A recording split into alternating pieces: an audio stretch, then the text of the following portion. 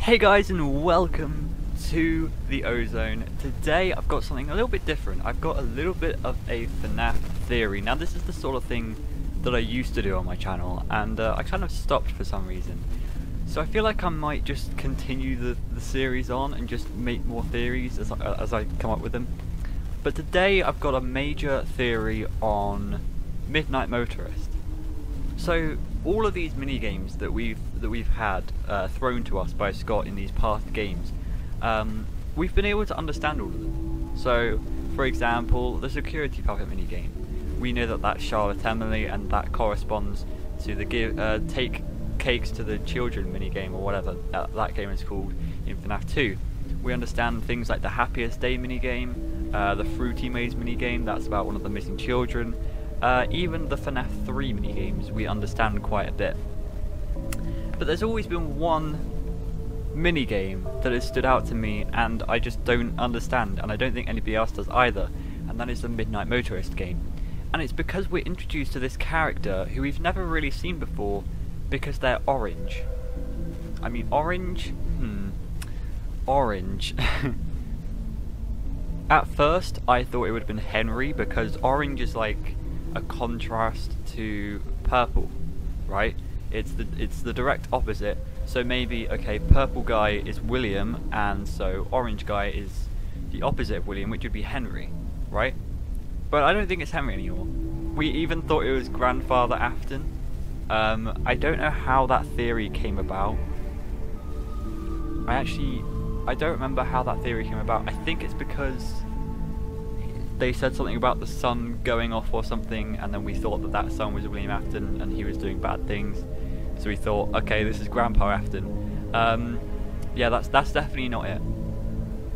But we still don't really understand Midnight Motorist. Like, what is it trying to tell us?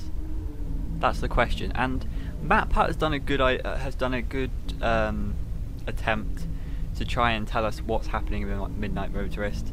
He says that it is actually William Afton, and it's because the game is actually called the After That Night minigame. That was a secret, and it's raining.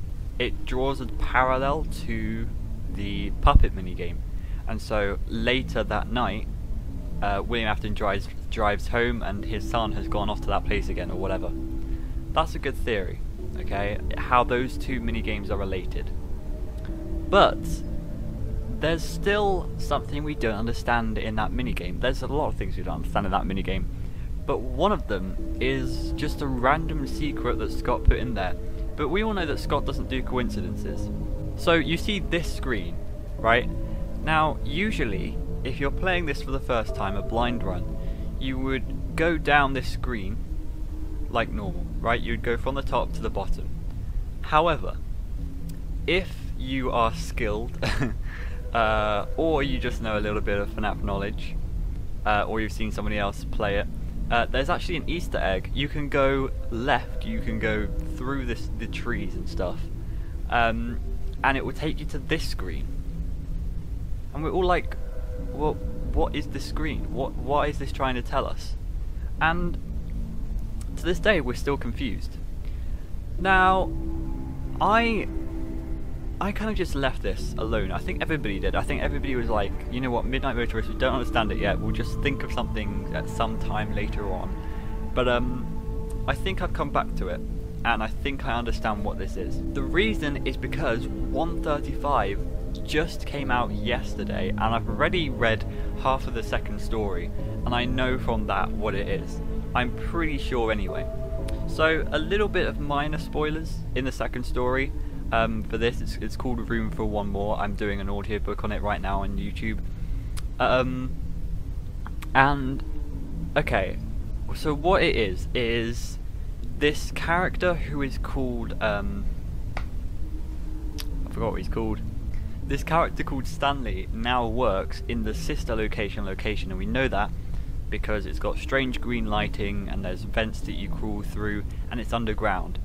Now, the thing that I found weird about this is how you got to the sister location, because we all knew, because of the maps, the weird maps in Fnaf, I think it was Fnaf 4, no, Fnaf sister location, we knew that underneath the Fnaf 4 house was sister location. Okay, that's where sister location took place. We knew there was like an elevator, but where does that elevator conjoin to? And we have finally found out. We have finally found out how you get to the sister location, and I think it's got something to do with this strange hump in the middle of this forest. Before we carry on, just see this little clip from my audiobook. To get to work, he had to walk through a storage yard stacked high with lumber, concrete blocks and steel girders.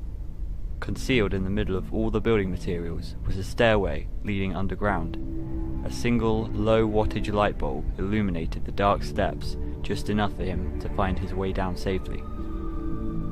At the bottom of the stairs, he had to pass the same stinking bio-waste bin he passed every night. So yeah, there's a strange dump, and then you scan your ID card, and then stairs open up.